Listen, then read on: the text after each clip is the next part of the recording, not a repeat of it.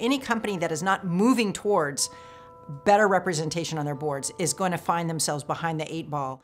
And that if organizations could think about these challenges not as heavy weights on their shoulders of something that they have to do, but instead exciting opportunities to think about how they can innovate.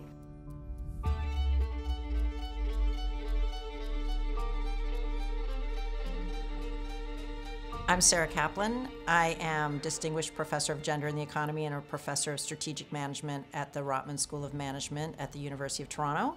And I am Founding Director of the Institute for Gender in the Economy. There's been a lot of conversation in the United States, in Canada, and globally around increasing the diversity in organizations, and in particular on corporate boards of directors. And so one of the things I've been interested in is understanding, well, how could we help move the needle on that? What are the systems, procedures, policies, regulations, and laws that might actually help increase diversity? Many CEOs, many leaders really do want to take action, but they don't exactly know where to start. And in part, that's because these problems are super complex. There's many different trade-offs, there's many different demands. So they might say, oh, well, we want more diversity on the team, but actually to do that, we're gonna have to search harder. We're going to have to invest more in recruiting. We're gonna have to invest more in team building. So that feels like really expensive to do, therefore I'm not gonna do it. That's a trade-off. And what I try to advocate around gender diversity specifically, but also other forms of social responsibility and environmental issues, is that these are really innovation opportunities. And that if organizations could think about these challenges not as heavy weights on their shoulders of something that they have to do, but instead exciting opportunities to think about how they can innovate.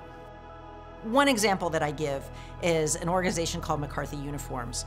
A small company in Canada that sells uniforms to schools and also for construction and other things like that. And the new CEO comes in for a turnaround. The company's been kind of run into the ground by the prior folks. And so she analyzed everything about how they went to market and their products, thinking through what does this mean from a gender lens. And she discovered a number of things that are really important.